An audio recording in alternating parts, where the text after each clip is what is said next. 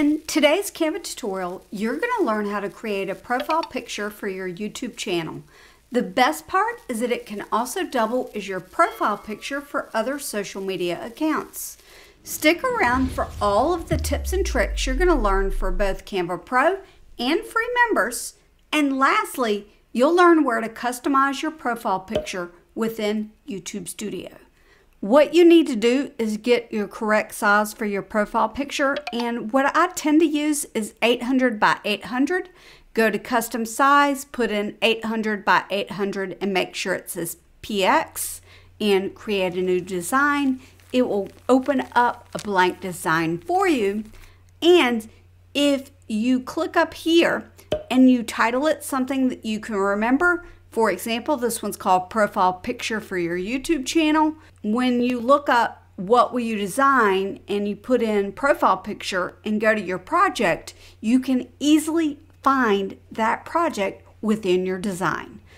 Let's find the first element we need for a profile picture. In the Elements tab, look at Lines and Shapes, and it's going to be right there, the circle, or you can click C on your keyboard and a circle will come up.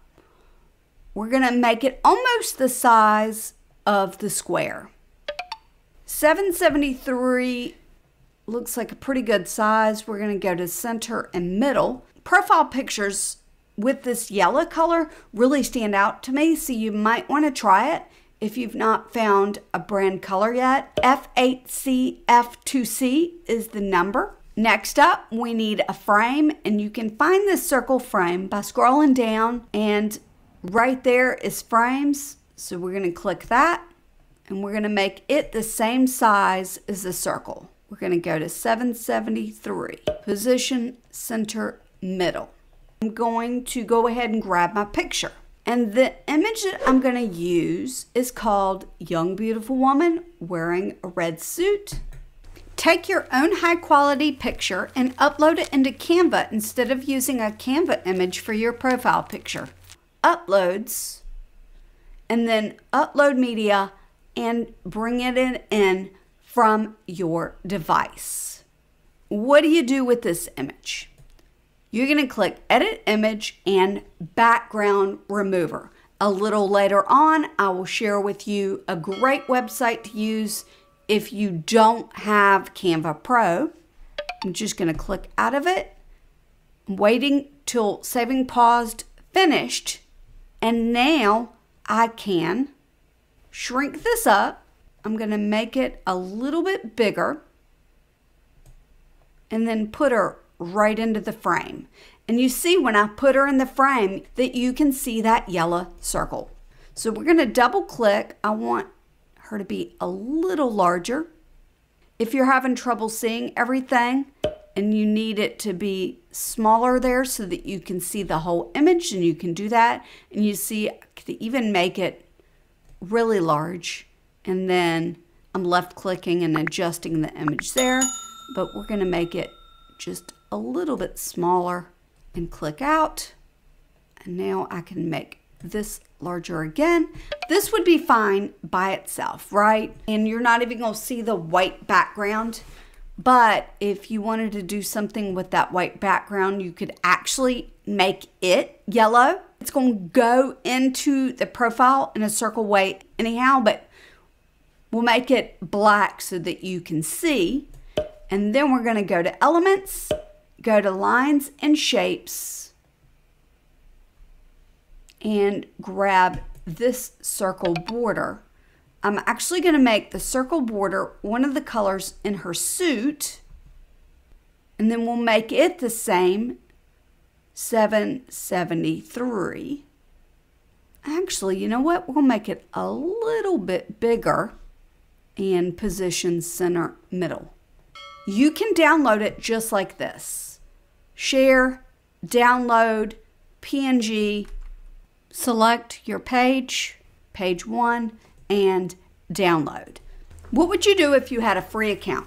What you're going to do is go to erase.bg. You will upload an image. I'm just going to use the same image from Canva, but you would upload your personal professional image, and you can even take it with your cell phone. We're going to download, upload media. There it is. And you can just pop it right in.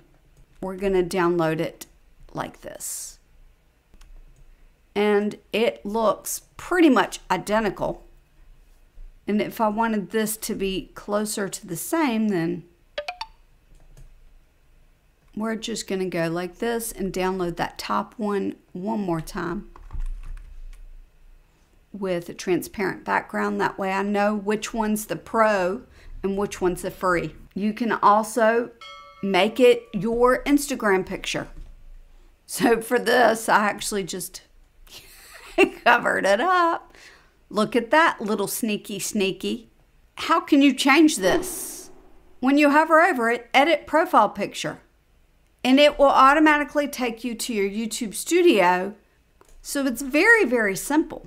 And it automatically takes you to your customization tab and your branding tab. Here's your pictures. And it says it's recommended to use a picture that it's at least 98 by 98 pixels and 4 meg or less. Let's just click change. First, we're going to grab that Canva Pro image. And you can see you don't see any background. And here is the free version. And you can see the black background there, but when I click done, you don't see the background. And then you would click publish. And once you click publish, it's there for you. I did a video recently talking about 25 different ways that you can use Canva for YouTube.